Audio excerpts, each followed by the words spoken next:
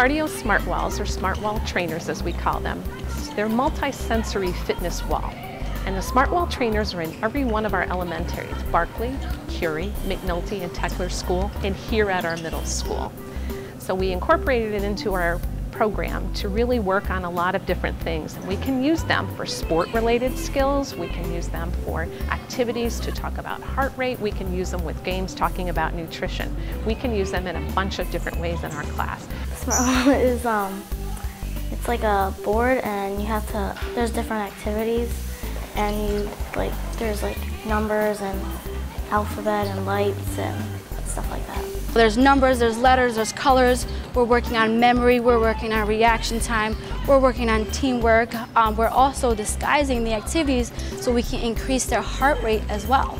And the kids are enjoying themselves, but they're at the same time, they're working hard, and at the intensity that they're working, there's a challenge behind it. The smart wall is it's an activity that you can use to get your agility up, your coordination up, your speed up, and your reaction time. It's important because it gets your heart rate up, and it can decrease the chance of heart disease, lung cancer, and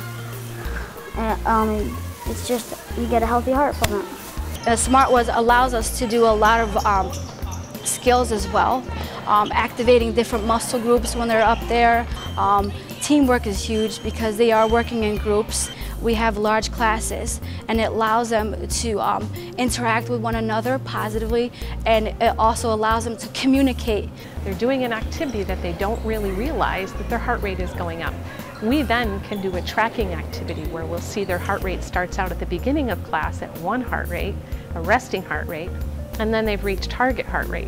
Along with that, we'll talk to them about rates of perceived exertion, where students will learn about how hard they're working. Do they need to work a little harder? Can their body stretch itself a little bit more to increase their heart rate to a safe level? We have revised and revamped our curriculum, and they are rising to the occasion.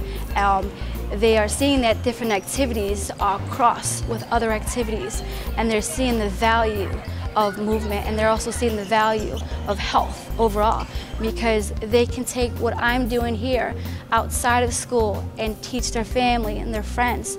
So I think it's important to me that our students are taking what we're doing in here and using it in the community, which is huge.